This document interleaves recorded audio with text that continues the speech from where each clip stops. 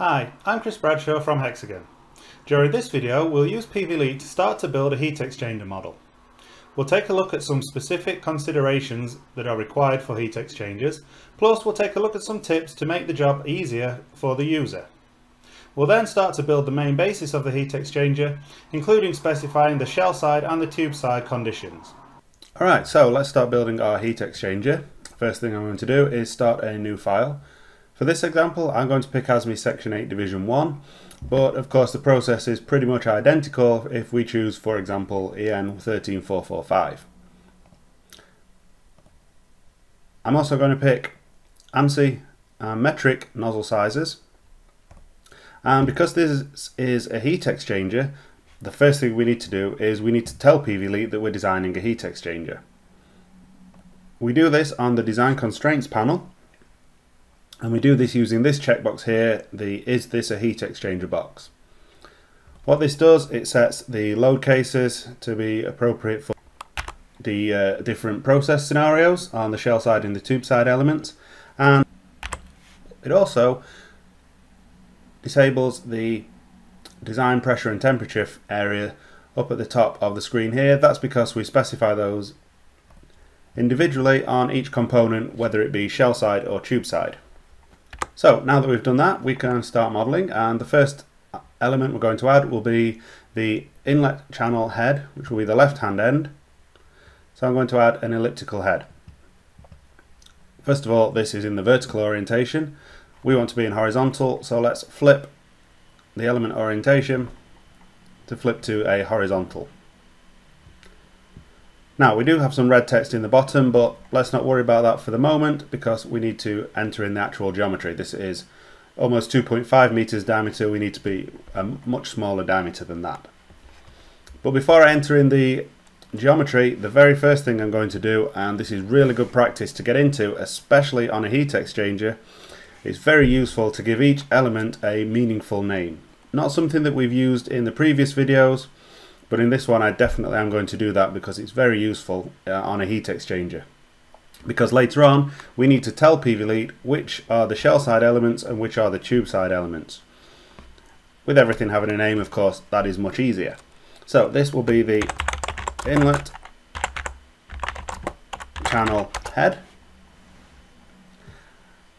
And then this will be, I'm going to go on an outside diameter basis. So I'll change that to OD, and my OD will be 610 millimeters. Okay, so my thickness is actually sufficient. However, I am going to adjust this to a 10 millimeter thickness because this will be useful and help me later on.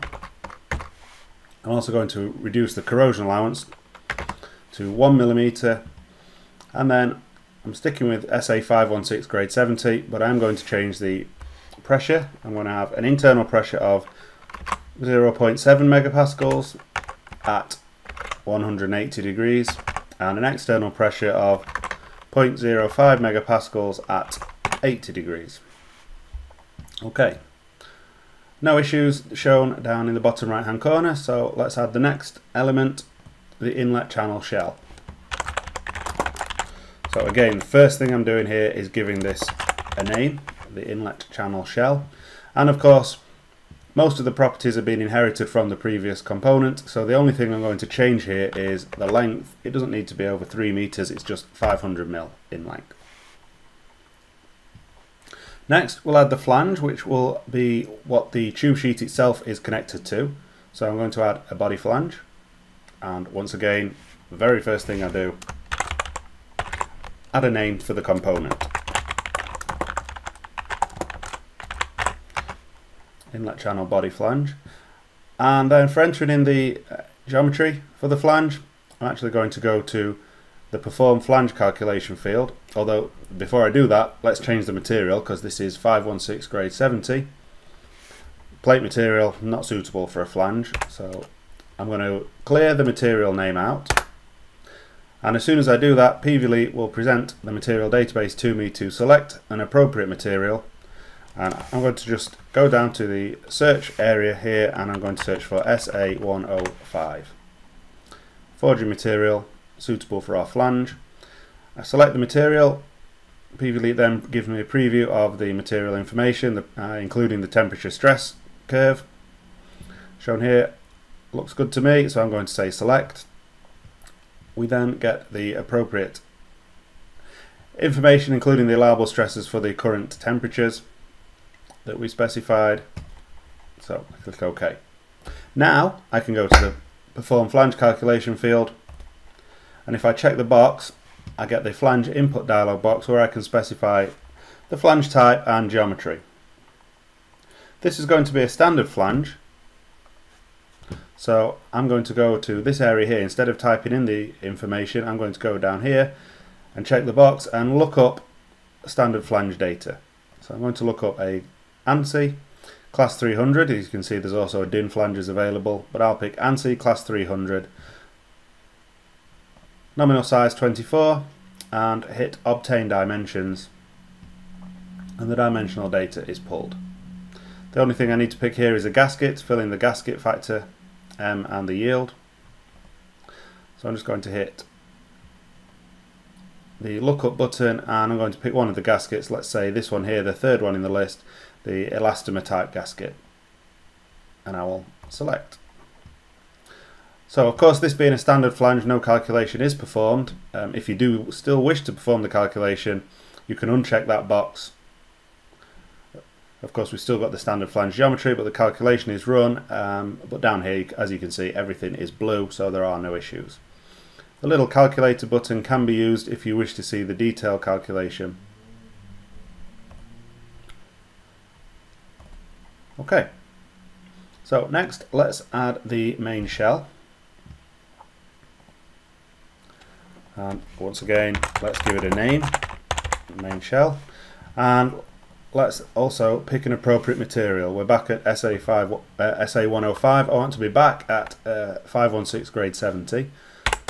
So let's clear SA105 from the material and look up SA516 70 from the material database and select that. Okay.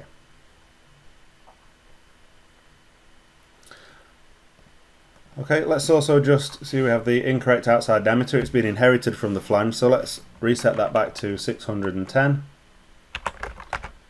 And for the length, I want to go to 2.87 meters. And this main shell, this is now tube side, so I'm going to change the operating conditions. So the internal pressure, it'll be 1 megapascal at 120 degrees, and external pressure will be 0.09 megapascals at 30 degrees. Okay, and there's my main shell.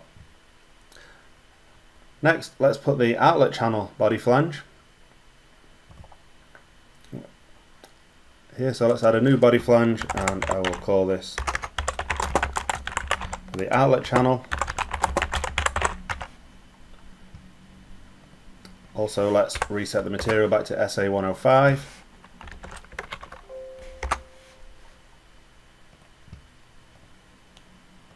And this flange will be identical to our first flange, so I'm going to go back into the perform flange calculation window, and instead of looking up the data, I'm just going to go and say make this one just like the inlet channel body flange, and hit copy now to copy all the parameters.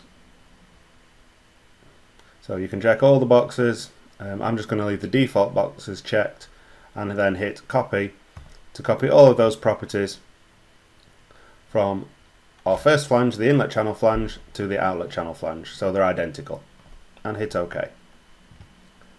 The final thing to do, of course, on here is this is back to shell side.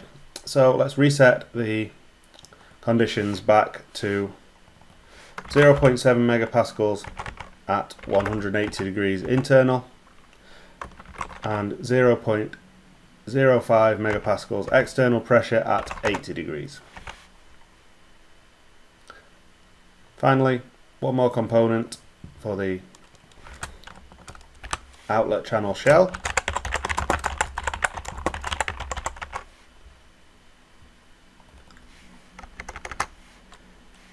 Change the material back to SA516 grade 70. OK, and adjust the length to just 500 millimeters and the outside diameter back to 610. And finally, the outlet channel head, by adding the elliptical head, give it a name, and there should be nothing else to change on the outlet channel head. So there's the main body of the heat exchanger. Next time we're going to add the tube sheet itself. So I hope you enjoyed that video and found it useful. But remember, if you do have any questions at all, please don't hesitate to reach out to us at Hexagon. Thanks for watching.